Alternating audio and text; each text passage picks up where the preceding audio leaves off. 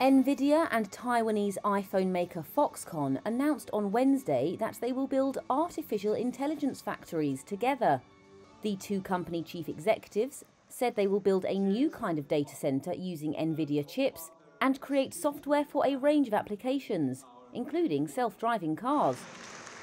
At Foxconn's annual tech show, Nvidia CEO Jensen Huang described his vision of how AI factories could work to make autonomous electric vehicles smarter. The AI factory would develop the software for this car. This car would, of course, go through life experience and collect more data. The data would go to the AI factory. The AI factory would improve the software and update the entire AI fleet. Nvidia, the world's most valuable chip company, said in a statement that the AI factories would include the use of a cutting-edge superchip, which is barred from being sold in China. The announcement comes after the US said on Tuesday that it plans to tighten rules on AI chip sales to China and halt shipments of high-performance AI chips altogether. Nvidia's shares have tripled in 2023, giving the company a market value of more than $1 trillion.